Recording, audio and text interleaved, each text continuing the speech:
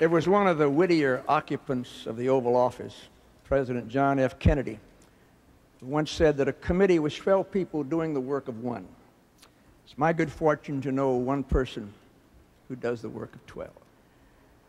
I would like to say that she is widely admired all over the world. She's a great beauty, she's a great actress, and she's a great humanitarian. My friend is the former Academy Award winner, and she spends her time now traveling the globe with untiring efforts to help feed and clothe and educate and give medical care to hopeless and helpless children all over the world. I might add, she's also the woman in whose honor the word elegant was first coined. How fortunate you are, and how fortunate I am to present to you this evening Miss Audrey Hepburn.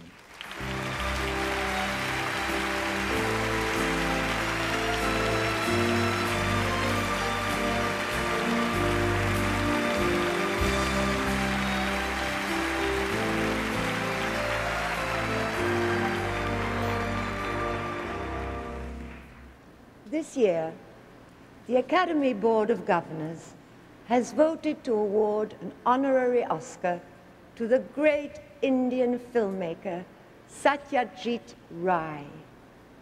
Mr. Ray has been making films for almost 4 decades. The Academy recognizes Mr. Ray's rare mastery of the art of motion pictures and of his profound humanism, which has had an indelible influence on filmmakers and audiences throughout the world. He has said that he aims to capture both what is unique in the Indian experience and that which is universal.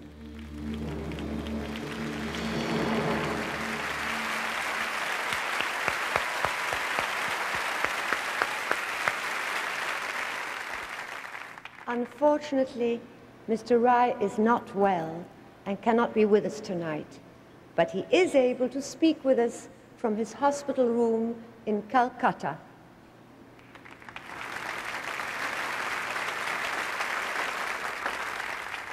Well, it's been an extraordinary experience for me to be here tonight to receive this magnificent award, certainly the best achievement of my movie-making career.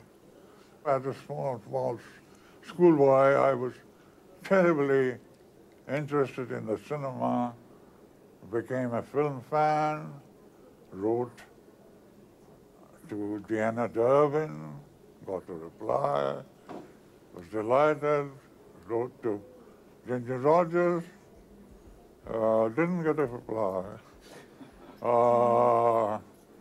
Then, of course, I got interested in the cinema as an art form, and I wrote a 12-page letter to Billy Wilder after seeing Double Indemnity.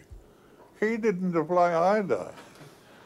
Well, there you are. But I have learned everything I've learned about the craft of cinema from the making of American films. I've been watching American films very carefully over the years, and I love them for what they entertained, and then later loved them for what they taught.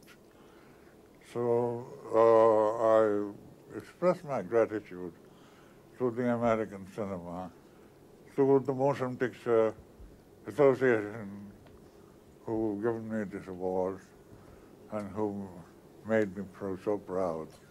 Thank you very, very much.